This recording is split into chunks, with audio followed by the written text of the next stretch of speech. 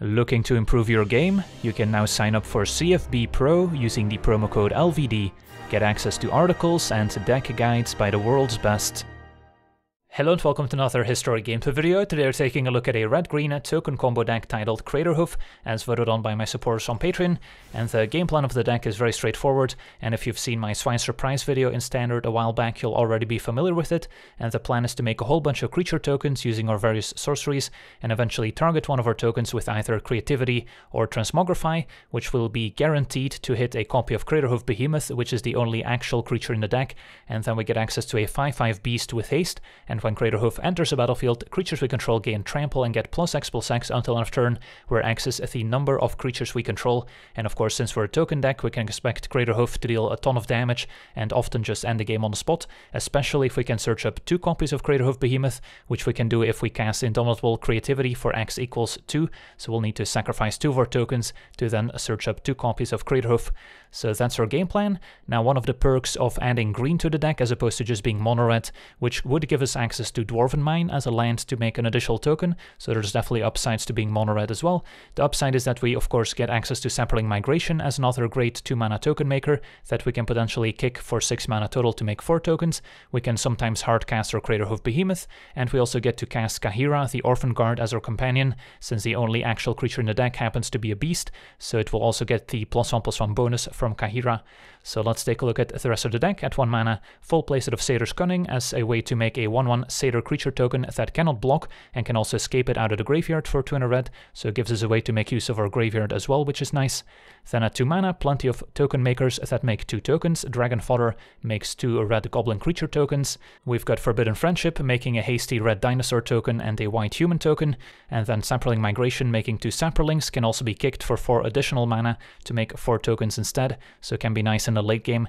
And then we also have the full playset of Fire Prophecy dealing 3 damage to target creature, gives us a bit of interaction, and then we can put a card from our hand on the bottom of our library, and if we do, draw a card. So this is very useful if we happen to draw a copy of Craterhoof Behemoth, so we can put it back into the deck, and can also be useful if we're just missing one of our combo pieces. Maybe we have multiple copies of Creativity and Transmogrify, can get rid of one of them to find more token makers, or the other way around. And then at 3 mana, we've got 2 copies of Chandra, Acolyte of Flame. Starts out at 4 loyalty and has 2 0 abilities, one of which makes 2 hasty elemental tokens, which will also synergize with our Creativity and Transmogrify game plan. And then the -2 lets us cast an instant or sorcery card with converted mana cost 3 or less from our graveyard, and then we have to exile it, so can potentially get back one of our token makers or removal spells, and can also get back our Indomitable Creativity, and then we can still cast it for X equals 1 or X equals 2, so that's a nice synergy as well. And then we've got our Transmogrify, which exiles target creature, and that creature's controller reveals cards from the top of their library until they reveal a creature card and put that card on the battlefield. And then we've got Creativity, which destroys X target artifacts and or creatures, and for each permanent destroyed this way, its controller reveals cards from the top of their library until an artifact or creature card is revealed, and then exiles that card, and those players put the exiled cards onto the battlefield and then shuffle their libraries. So we can potentially use Transmogrify or Creativity as kind of a janky removal spell, but of course for the most part we're going to be targeting our own tokens. Now if the opponent has instant speed removal, they can kill our creature in response, and then of course in the case of Transmogrify, we don't have any creature to exile to the Transmogrify, so we won't get to search up Craterhoof. In the case of Creativity, if we can cast it for X equals 2 or 3 and target multiple things, we can potentially still beat a removal spell. So of course we prefer to have Creativity over Transmogrify in most cases, and Creativity also has the upside of avoiding a card like Gravedigger's Cage, which normally prevents a card like Transmogrify from searching up a Craterhoof and putting it in play, but because Creativity exiles the card first and then puts it on the battlefield, it can get around Gravedigger's Cage. And then we've got our 2 copies of Craterhoof Behemoth, 2 copies so that if we do have one in hand and the opponent somehow makes us discard it, we still have a backup, and it also allows us to potentially cast Creativity for X equals 2 in case one Craterhoof is not enough. And then a mana base, we also get to play with 4 copies of Castle Embereth, which is very important for the backup plan. In case we don't manage to pull off Transmogrify or Creativity, we can still start beating down with our tokens and pump them up with our Castle Embereth. And that's also a reason why I didn't end up in a mono-red version with Dwarven Mine, is because Castle Embereth is not an actual mountain, so it's a bit of a nombo with Dwarven Mine. And then we've got 6 basic mountains, 2 basic forests, and then a whole bunch of dual lands with our Pathway, Rootbound Crag, and Stomping Ground. And before I forget, the full play consisted of a Valakut Awakening, which we can play as a tap land or as a 3-mana instant, putting any number of cards from our hand on the bottom of our library, and then draw that many cards +1, so also potentially a way for us to put a Craterhoof on the bottom of our library, or find the missing combo pieces by getting rid of cards we don't need. So that's our deck. Now let's jump into some games and see how the deck does.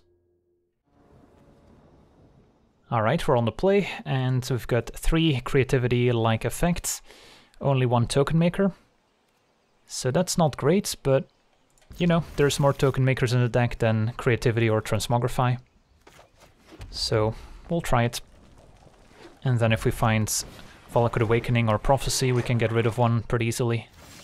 Facing Goblins with a turn on Prospector, so Goblins is definitely a winnable matchup since it doesn't have much interaction, and we're definitely capable of winning on turn 4.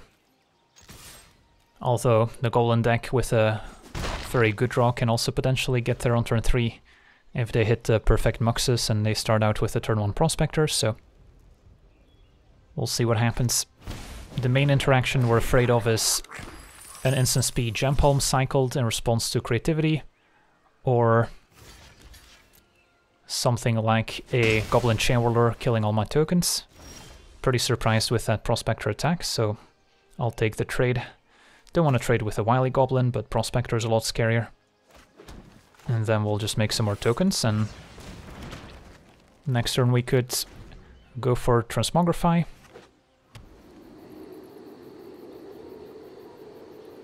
At least enough to be scared of a turn 3 Muxus.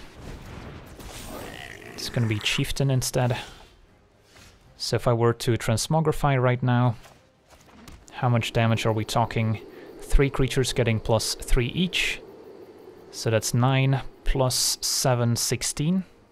It's not lethal, but still seems worth it. And then next turn I can potentially grab a second Craterhoof.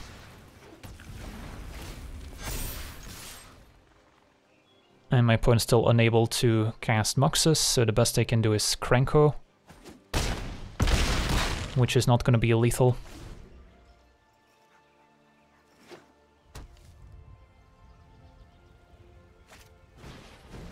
Alright, there's another Prospector into Krenko. Alright, that's potentially a lot more dangerous. So now if they also have a Muxus in hand, things could get bad. But nope, just Krenko on defense. And then I guess we'll go with Satyr's Cunning into Creativity on the Satyr token we just made, since there's only 1 Craterhoof left in the deck. And hope they don't have a Jump Palm in hand. Although my opponent will be able to add a lot of toughness in front of this attack, so let's see if we have enough.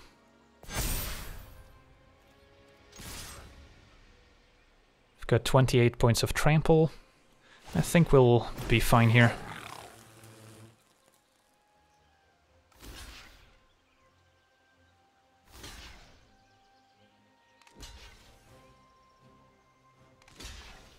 Alright, that Saproling is very dead. GG's. And there we go. Beat Goblins. On to the next one. Alright, we're on the play, and don't love this hand. We've got 2 token makers, no Transmogrifies, and a Craterhoof, which doesn't do much for me. This is better. So I'm keeping... It's actually interesting what I keep. Could bottom the Satyr's Cunning, because 1 token isn't all that much in the grand scheme of things, and I have 2 lands coming into play tapped, so playing this turn 1 is going to be tough anyway. And then I don't think I'm using the Awakening to shuffle any cards back, because it's always nice to have a backup Transmogrify. Alright, we drew a Satyr's Cunning, but for now we'll just play Friendship, hit for 1. There's an argument for playing this as a red source in case I draw Basic Forest, otherwise I might be unable to cast Creativity on curve. But the green mana could be useful, of course, if we find Migration or want to cast or Kahira. Unal's Blackguard probably isn't going to block any of our tokens. And then we still get to play Satyr's Cunning.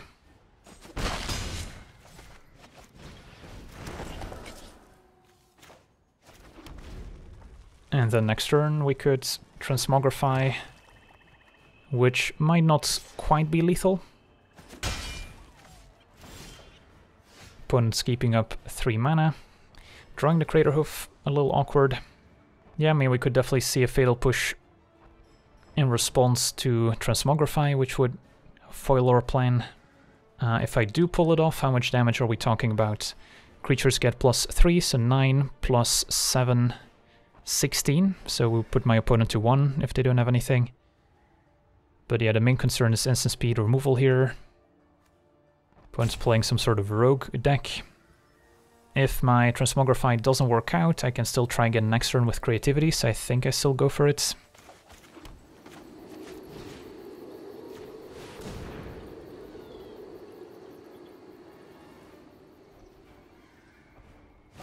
Alright, opponent had a Heartless Act. And we'll get in for 2. Never mind. Enforcer is going to come down and prevent the attack. Well, now Enforcer with a counter from Blackguard is going to make us discard. Can discard Craterhoof.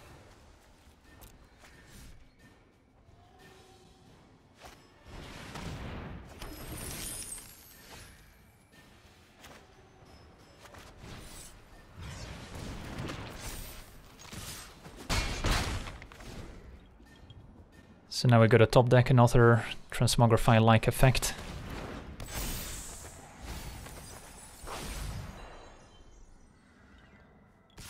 Do have Castle Embereth, so that can pump my tokens, which is why Enforcer's staying back.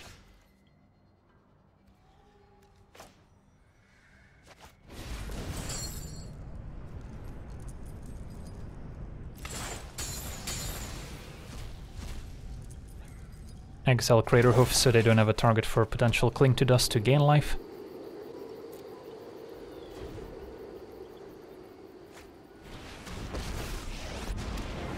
No one has seen my face and lived. Davriel's gonna increase the clock. And there's creativity. There's only 1 Craterhoof left in the deck. I could play around Fatal Push here by targeting 2 tokens. If I target 2 tokens, I'll still have 4 creatures getting +4/+4, so that should still be plenty to win the game here. Since we're talking 4 times 4, 16, plus another 8, it's 24 trample, even with 5 toughness we would get there. So it's probably worth it here to do X equals 2, target a Satyr and I guess a Saproling. No response. Only 1 Craterhoof instead of 2, but I'll take it. And there we go.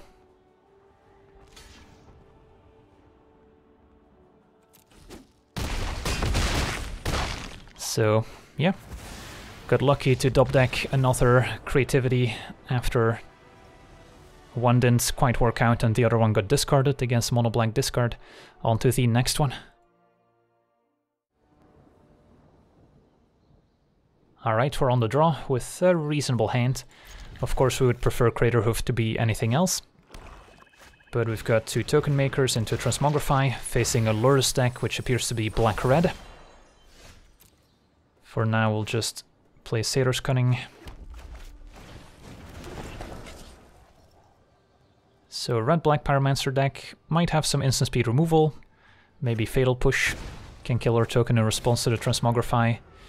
And of course, Thoughtseize, which is going to disrupt our combo by taking Transmogrify. And our opponent knows what's up. Just gonna Dragon Fodder here.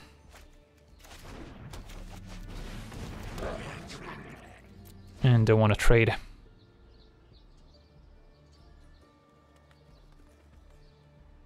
On the bright side, I can escape my Satyr's Cunning next turn, since they put an extra card in graveyard.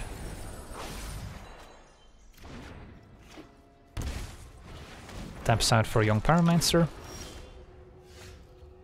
I guess Dragon Fodder slightly better here than Cunning.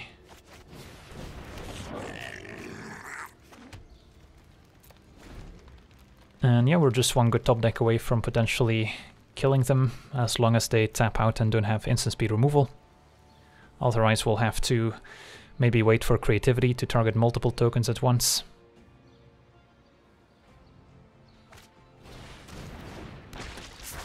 Goes for Arcanist. And Claim gets back Roxa to make me discard. Don't really have a use for Craterhoof in hand.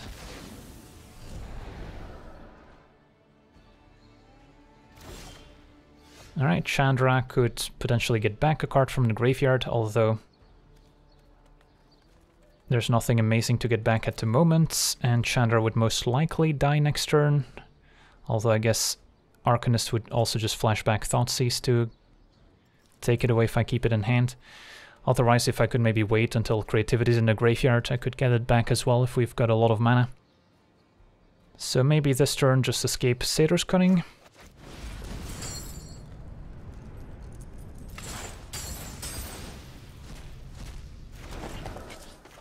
And sadly Chandra can get back Transmogrify since the mana cost is 4 with a -2. Otherwise that could be a consideration as well.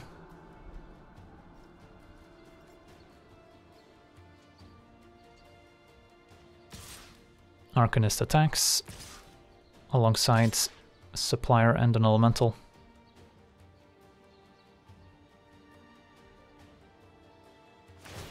So it doesn't feel like they've got Fatal Push in hand, otherwise they probably wouldn't have tapped out. So their opponent goes digging for some more interaction with Village Rites instead of going for Thoughtseize. Could triple block Arcanist or even quadruple block. Is that worth it? Maybe. I mean, I lose 1 token. They probably don't have more than 1 instant speed removal spell.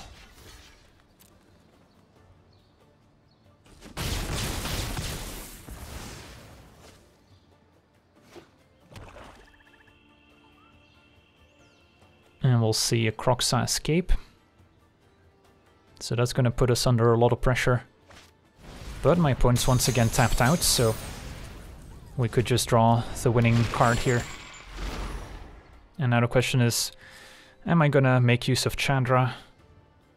Yeah, I mean, might be better than a land.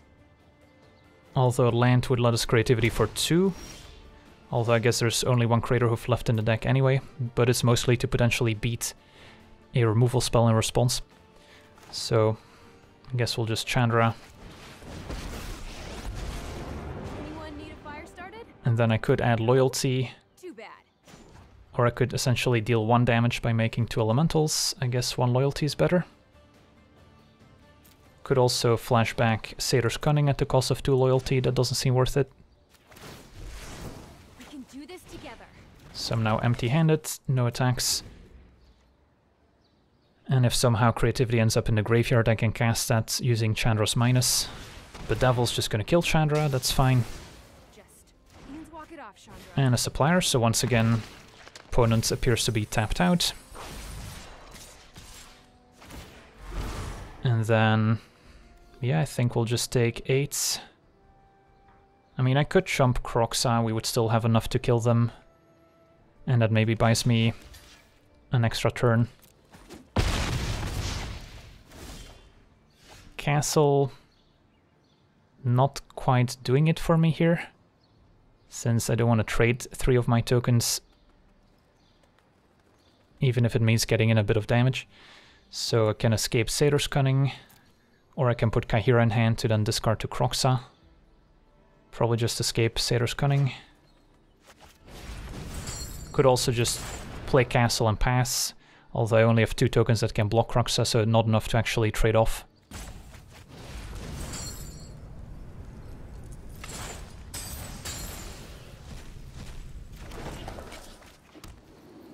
And then I'll play the land so we can maybe creativity for 2. Alright, so this is my last turn to top deck. They can give Arcanist haste with Fame.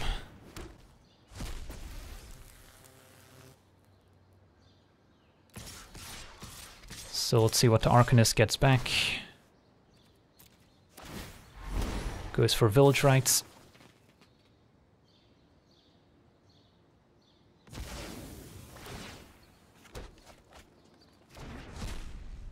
So if I chump Kroxa, I'm still taking 7, so I have to chump 1 additional creature. And then I go to 1. Might still be able to get there here.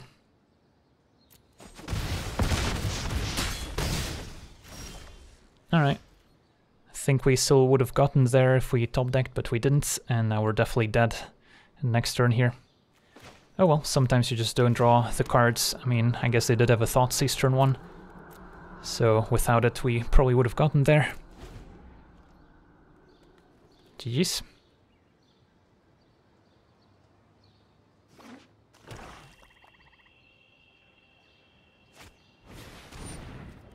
That'll do it too.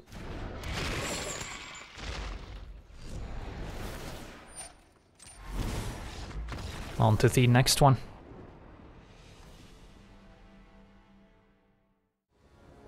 Alright, we're on the play, and our hand has token makers, but no creativity or transmogrify, and don't really like having Craterhoof there, so I'll take my 1 mulligan for now.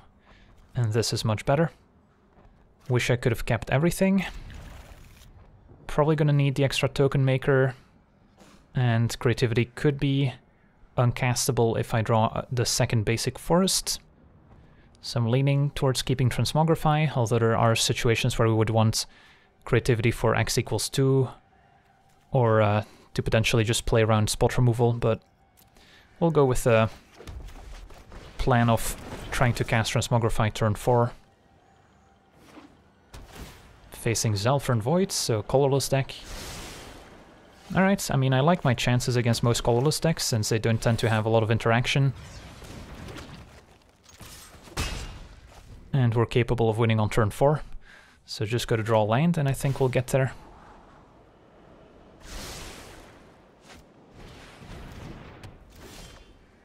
Prophecy.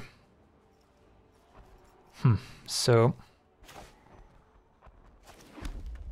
yeah, can't quite Cunning and Prophecy and look for lands, so I guess we're just gonna play Satyr's Cunning and hit for 3.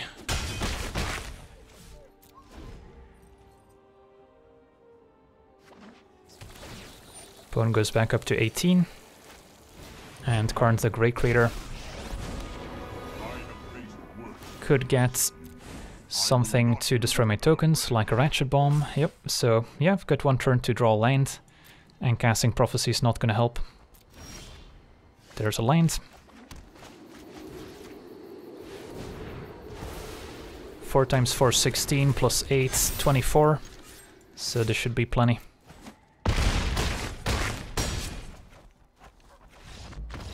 Alright, sweet. On to the next one.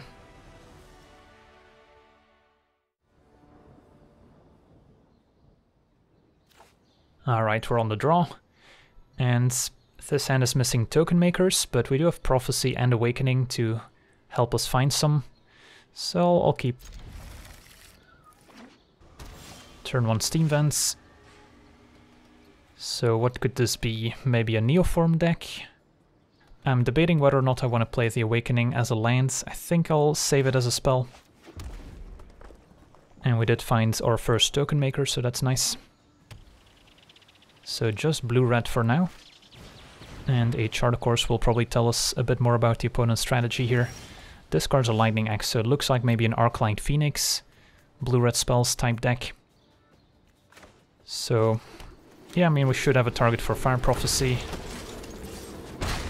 Could maybe see a Stormwing Entity here, after playing a 1-mana spell. And we found some more lands, so we can Transmogrify.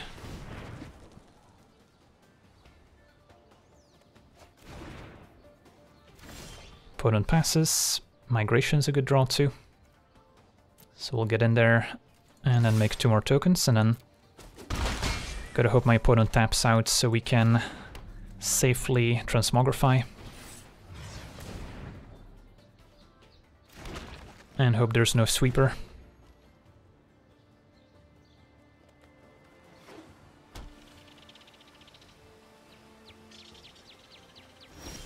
Opponent passes. Well, can't really go for the Transmogrify if they have 4 mana up, but I can activate Castle, which is probably the play here.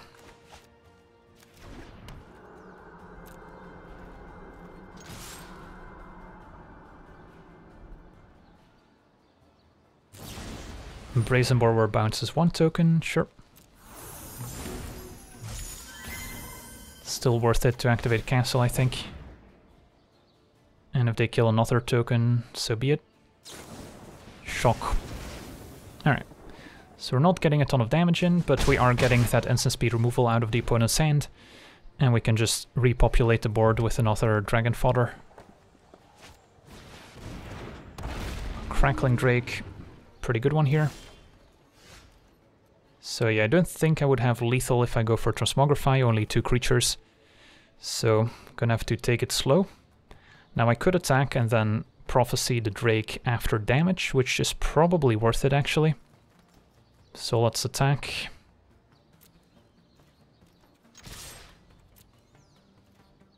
And let damage happen before we Prophecy.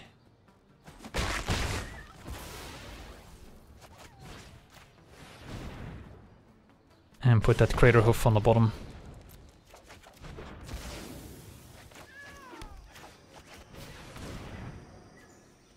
Maybe should have played Awakening tapped to guarantee Transmogrify plus Dragon Fodder in the same turn, but I might need to keep Awakening to find a second Transmogrify if my opponent keeps finding more interaction here.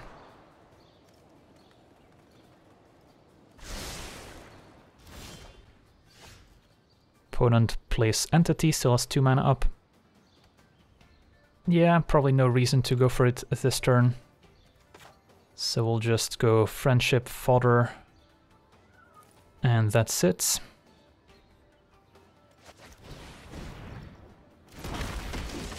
And then next turn I can just activate Castle, if that's what we want to do.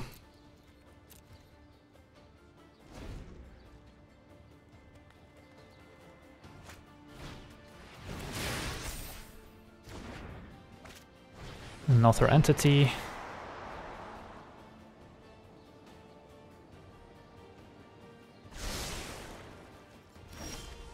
And another Friendship.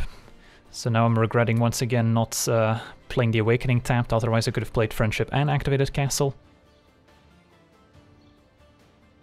So do I go for Transmogrify or not? I mean, I can just keep going wide here and then set up a Castle Embereth that's guaranteed to be lethal, which I don't hate.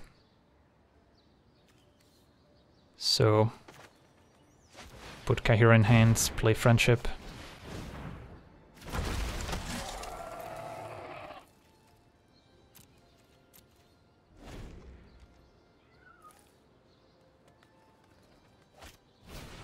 Strategic planning. I mean, we could potentially die to 1 big attack here, if they can give Entity double strike somehow.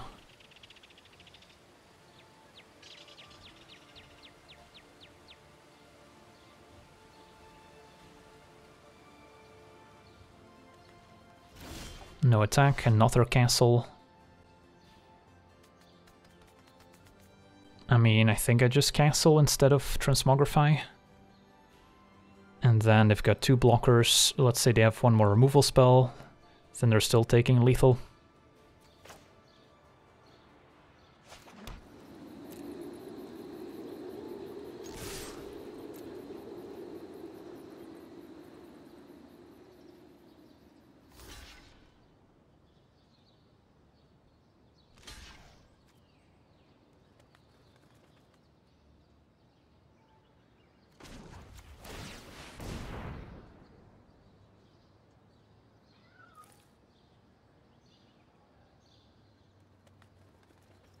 So they need 2 more removal spells to stay alive.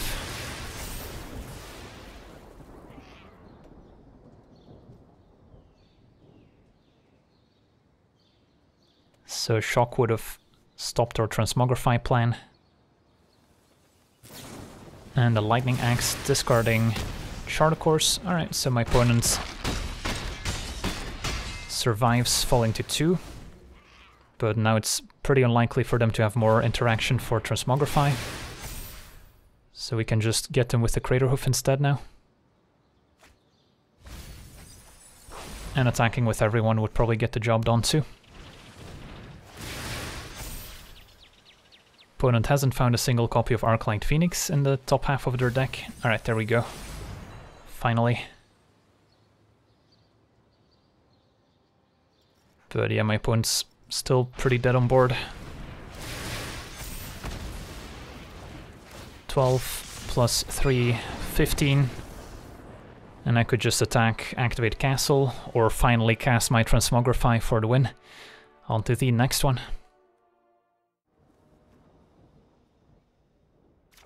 Alright, we're on the draw with an acceptable hand. Could use at least one more token maker, but Prophecy can help us find one. How about Awakening? I don't have a 4th land yet for Transmogrify, but we can always play this tapped on turn 3, and in most situations that's not going to hurt us, so I think I do hang on to it. Shimmer implies a Neoform combo deck, so that could kill us turn 4, and since my opponent was on the play, they get the first crack at it.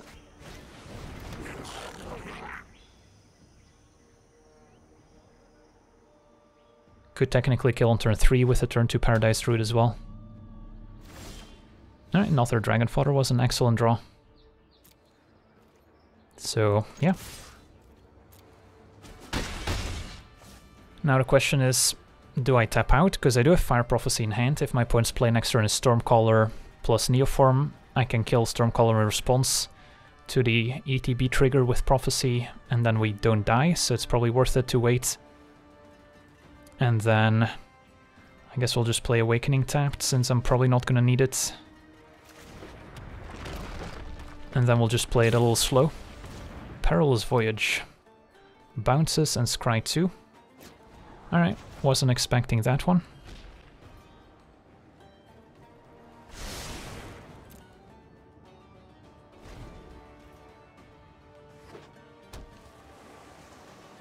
Let's see if they go for it. There it is, Stormcaller. In response to the trigger, Fire Prophecy. And we can get rid of a land. And then next turn play another Dragon Fodder. Alright, opponent's gonna copy my Fire Prophecy to kill my token.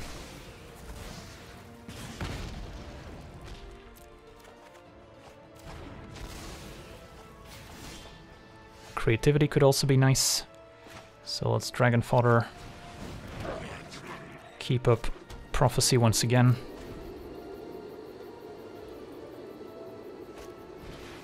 Alright, they had another Stormcaller here.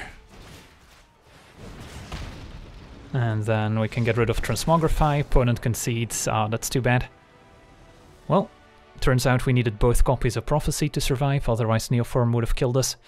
And yeah, next turn, Creativity could have transformed 2 tokens into double Craterhoof, which might not quite have been lethal. Let's see, my opponent's at 18, double Craterhoof, so we've got, I guess, exactly 18 damage, because both 5/5s get +4/+4, so we actually would have had the kill, so unfortunately didn't get to see it. But yeah, on to the next one. Alright, we're on the draw with a hand that's missing Creativity or Transmogrify, but we do have Fire Prophecy for 1 extra draw. This one's definitely borderline, since we also need to find a couple more lands, but I'll try it. Speaker of the Heavens, so life gain deck. Definitely don't mind having double Prophecy in this matchup. And this is also a matchup where sometimes 1 Craterhoof is not enough for a lethal attack. And we might need to draw into a second one or use Creativity to find 2 at once. I mean, I could kill Daxos. I think I'm still leaning towards killing Speaker of the Heavens. Heliod. Yeah, let's kill Speaker. And get rid of 1 token maker.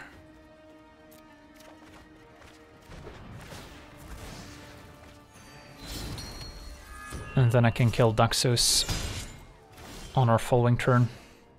Awakening is nice. Another interesting choice. I could play Awakening tapped, Prophecy, and next turn go Prophecy again, plus play Token Maker. Or I could keep Awakening as a kind of high impact way of refreshing my hands, but I also still need the Token Makers, and Prophecy is fine in the matchup. So I'm actually leaning towards just playing it tapped. And then I should probably just kill Daxos now. and get rid of, I guess, a land.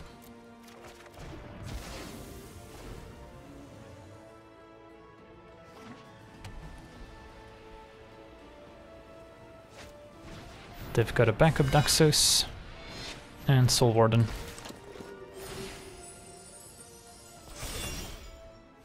Alright, I mean, I guess I'm just gonna make some tokens now. Although, kinda wanna kill Soul Warden first, otherwise my opponent's gonna get a ton of triggers.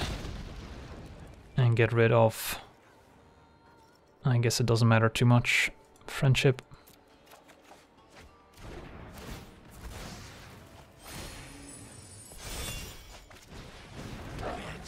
At least we're not taking a ton of damage just yet. And if I draw Creativity, we might be able to get there. And Johnny turns on Heliod. It's unfortunate. So all of a sudden we're on this 2-turn clock. Can't really afford to chump.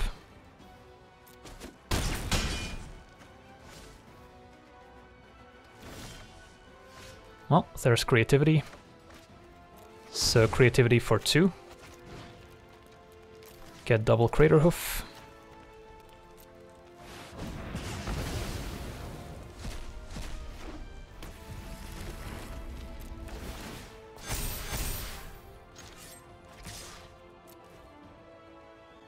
And that's 29 damage, so even with 4 toughness, they won't survive.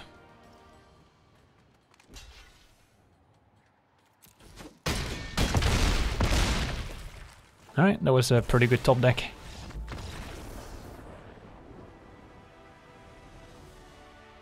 Alright, so to sum up my thoughts on the Craterhoof deck, definitely not the most consistent or competitive deck out there. It's got a lot of vulnerabilities, it can be soft to sweeper effects, much like some tribal decks, but at the same time it's also a combo deck, so it's weak to counter spells and hand disruption, so it's got more weaknesses than most decks. But on the other hand, sometimes you just get to win on turn 4, or turn 5 you get to search up double Craterhoof and deal an absurd amount of damage. So it does have that angle as well, and is definitely capable of beating some of the better historic decks in the format with a good draw. But as I've mentioned, not the most consistent deck, so I wouldn't necessarily recommend it as a competitive choice. But for now, I want to thank you for watching, hope you enjoyed, and as always, have a nice day. I also want to thank all my patrons for being part of the channel, and you can become a patron yourself today and decide the topic of future videos over at patreon.com/LegenVD.